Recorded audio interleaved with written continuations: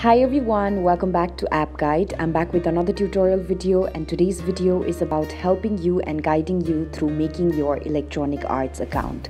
So Electronic Arts is a really wonderful online platform that helps you get acquainted with different forms of games, so you can anytime go to Electronic Arts and then play your favorite games. But in order to learn how to sign up for the account, stick with me till the very end of this video. For this, first of all, head over to your web browser and then go to ea.com. As you go to ea.com, you will land on an interface that looks pretty much like this. And there on the upper right section, you can see different options, amongst which one is a profile icon. Tap on the profile icon, and as soon as you tap on the profile icon, you'll have two options, that is either to sign in or to create your account. Since you're a new user, you'd like to create an account, so tap on Create Account. And after you tap on Create Account, you will now be directed towards a page where you'll have to give in certain information. The first information is to enter your country or region, which by default has already been set for me. You can always tap on this and then select the country. Then enter your date of birth, so make sure that you enter the correct month, also the correct day, and then also the correct year. So here I'm just selecting my date of birth, and after doing this, tap on Next.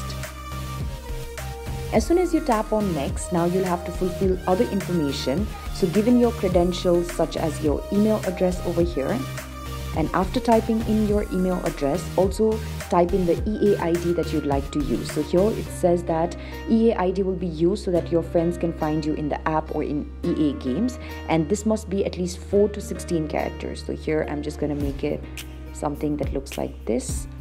And now after doing this, you also have to enter your password. So for entering your password, read through the instruction. It should be at least one uppercase, lowercase, at least a number, and 8 to 64 characters. So here I'm just gonna set up a password for myself. So make sure that you select a password that is strong enough, but also at the same time secure enough for you. So then tap on Next. And now as you tap on Next, you will be directed towards another page where you can choose your profile visibility. So your profile visibility can be made for everyone, your friends of friends, or private. So here I'd like to just make it to friends at the moment, and then tick mark these boxes as you read the terms and conditions, and then tap on Create Account. As soon as you tap on Create Account, after all the necessary processings are done, you will now be directed towards a page where you'll be said that a certain verification code has been sent to your Gmail, so you'll have to check it. So now I'm going to head back to my Gmail and see if I have received any sort of verification code into my email from Electronic Arts.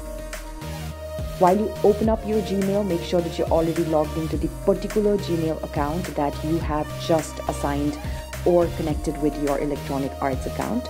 So here I'm just going to wait for it, and it looks like I already received an email. So here I'm just going to open up the email.